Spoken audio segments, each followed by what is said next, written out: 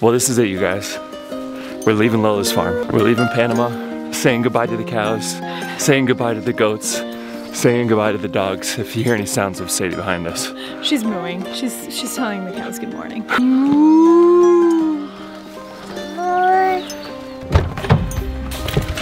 What do you gotta say? I'm gonna miss you, bro.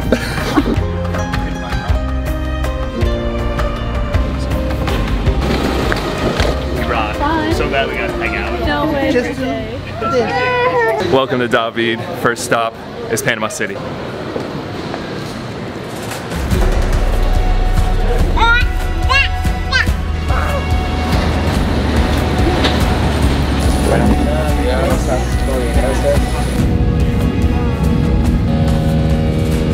This is just a quick 45-minute flight and we'll be down on the ground in Panama City in no time.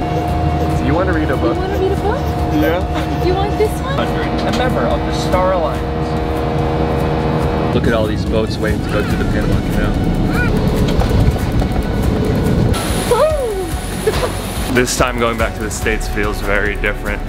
Feels like we're going back on a mission, because we are. We're going to open up the roastery. We're going to open up a cafe and a coffee roastery, growing our business. Feels crazy, it feels wild right now. Kaylee's just been absolutely smashing it today. Just been carrying around a 30-pound sleeping baby for the last couple hours. I was really hoping we could time her naps so that they were on the plane, but hey, what can you do? Here we go, one more stop and we're back in Boston.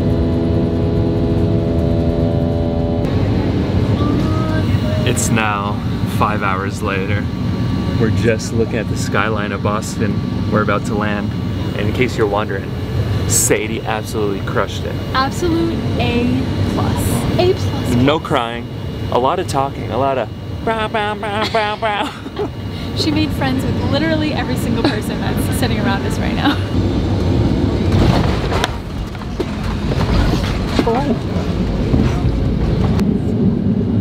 That was an awful landing.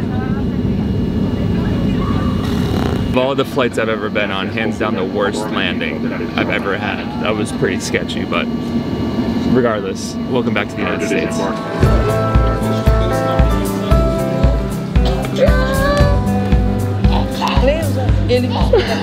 First person we saw told Kaylee that her flashlight was on, said it in English. Kaylee responded in Spanish. It's always a thing for like the first day or two.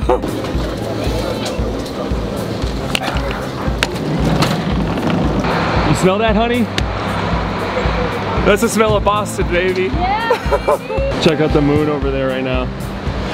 So beautiful. You want to know something? The moon actually looks different in Boston than it looks in Panama. It looks way different. So even though we're back in the States, this adventure is not going to stop. We have so much to do here, so much to see, so much to accomplish. So let's just pick this up tomorrow.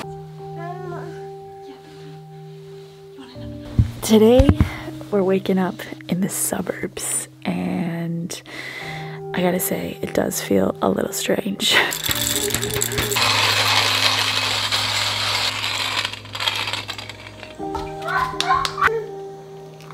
If you guys want to see what running a business out of a house looks like, it looks a lot like that. It's just boxes everywhere.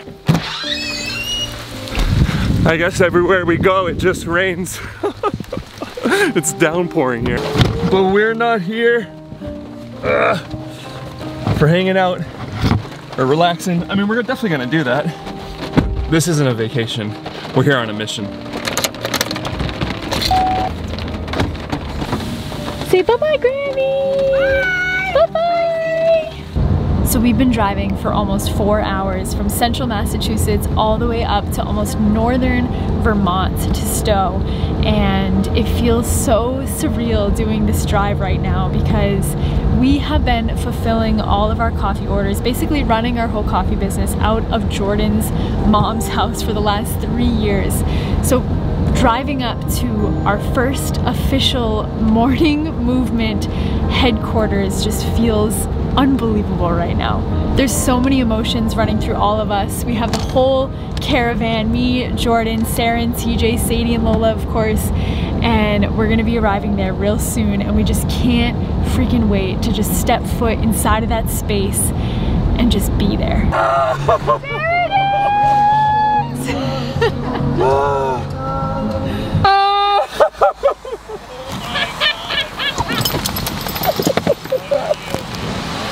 All right, so here's the deal. We've been working on building out this roastery from Panama for the last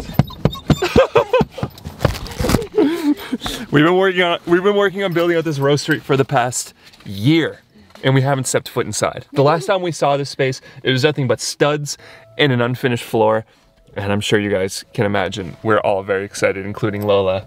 And yeah, we haven't seen this yet, so we're all gonna experience this together. Oh my God. Hi Lola, go ahead, go ahead. He and I do all of that by hand. That's insane. Not that, look at this. Oh, you. Oh!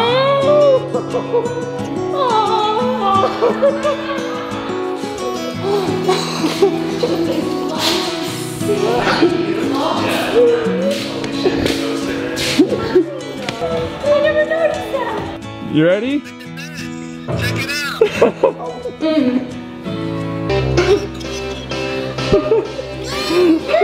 Look at all of our hard work, dude. Look at all of our hard work. There it is. All right, everything feels pretty overwhelming right now, as I'm sure you can imagine.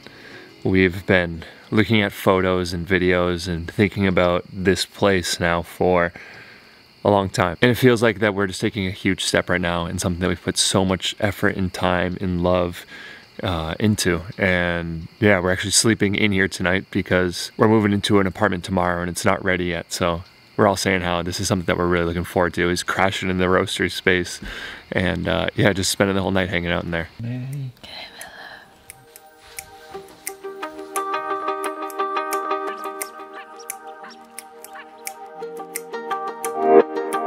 Alright, so it's been a few days since we talked to you guys last, and a ton of stuff has happened, and a ton of progress has happened. As you can see from behind me, we have this brand new countertop that just got put in. And we're also finally moved in here. We're not sleeping in the roastery over here like we were before. We have a temporary place we're staying in until Kaylee and I get our new tiny house. But I don't want to talk too much about that. That's going to be for a future video. Right now, this is all about the roastery in this space. For those of you guys that have missed part of this story, I was laid off from my corporate marketing job in 2017. I was looking a lot different back then than I look now. And I was also I feel like I was a totally different person. But since that moment, since walking out of that office building, I've been on this mission to never, ever go back. The two of us knew that in order to make it on our own, we had to start our own business and we had to build something that was ours. And since 2017, we've tried to do that over and over again.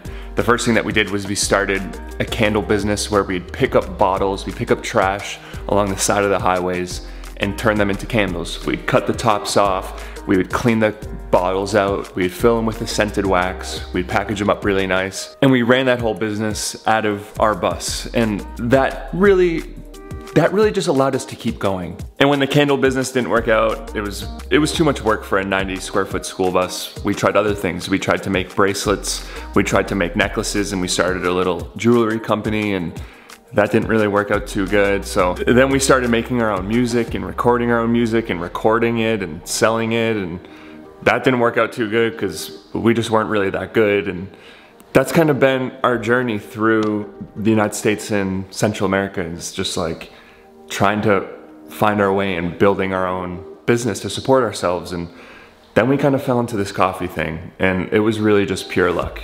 Our coffee business, The Morning Movement, was really our fourth try at building our own brand.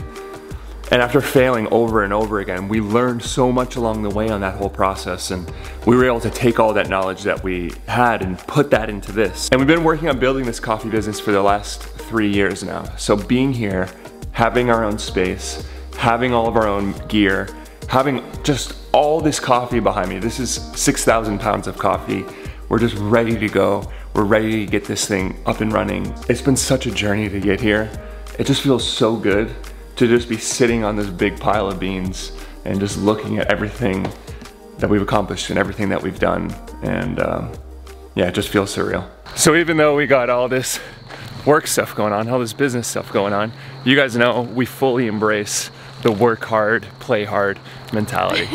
So now it's time to go and play. we're going into the woods.